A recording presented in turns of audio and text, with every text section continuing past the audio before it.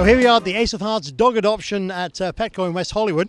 And here we have Bella. What can you tell us about Bella, Rian?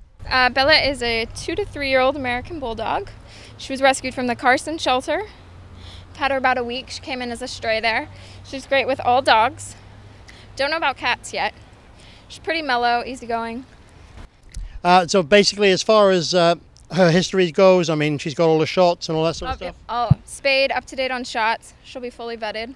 And no medical issues? No medical issues on her. But there you go, from the Ace of Hearts, this is Bella.